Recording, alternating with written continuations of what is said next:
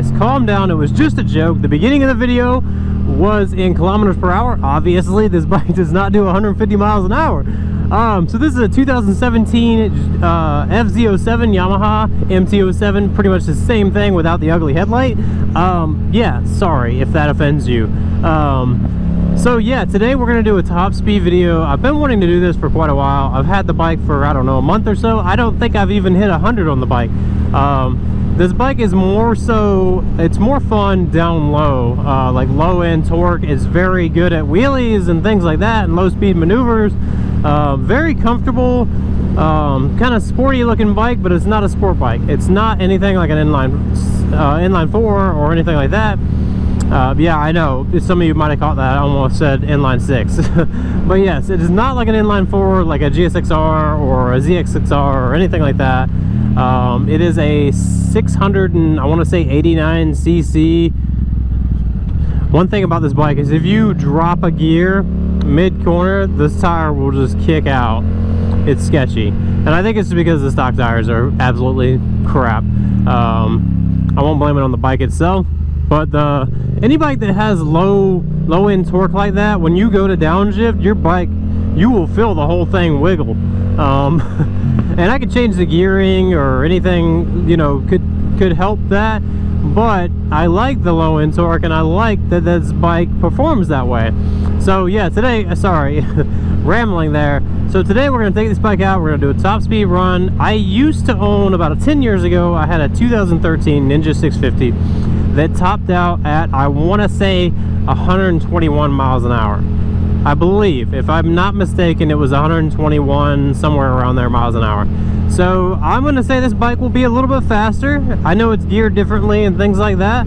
I want to say it's going to be like a smidge faster. If I could hit like 125, I'd be impressed. I'm not expecting to.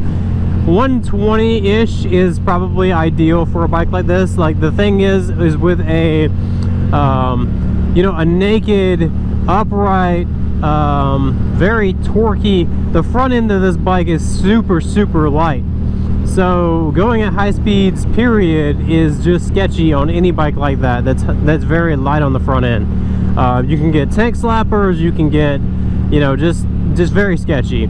So yeah, like anything over 100 miles an hour on a bike like this is probably going to be a little bit sketchy, especially if you've never, well, I would say especially if you have ridden something that is very well planted at high speeds, like my GSXR 750 or like a ZX10 or, you know, an R1 or something like that. Those bikes at 150, 160, 170 miles an hour, they feel rock solid, where this bike does not feel like that over 100 whatsoever. It just feels really light in the front end, like the front end wants to kind of wobble just a little bit, and it's just because there's so little on the front of this bike that it's so lightweight, and the front end is just so super light. Where a sport bike, also, you're more hunched over, you have more weight on the front. I may eventually do different handlebars to correct some of that, but for the time being, we're just gonna go out here and we're gonna top her out just like she is. She's got a full system Yoshimura R77 exhaust. Sounds amazing, by the way. Sounds amazing, by the way. And yes, it has a Power Commander 5, and then it has a tune on it that was done when the Power Commander was installed. It has an airbox mod also. I'm not going to get too into detail, but it does have some things done to it. So a stock one may actually do a little bit more high-end speed, or it could do a little bit less. It depends on everything, you know, just the way the bike is set up. I've ridden an FZ07 before that was basically bone stock back in like 2015 or 2014, and it felt nowhere near as torquey as this bike does. So yeah, I'm gonna stop rambling. We're gonna get to the top speed video.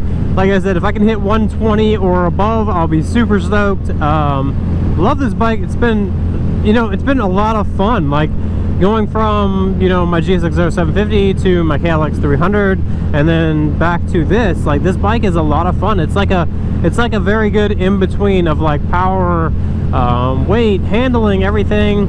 So yeah, so let's get to it, guys. All right, here we go.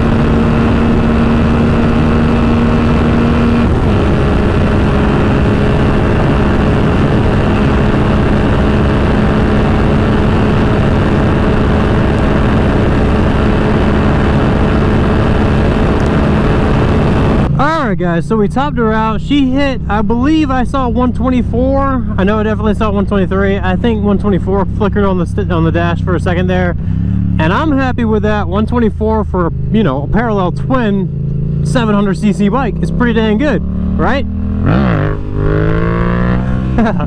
That's more what this bike is made for.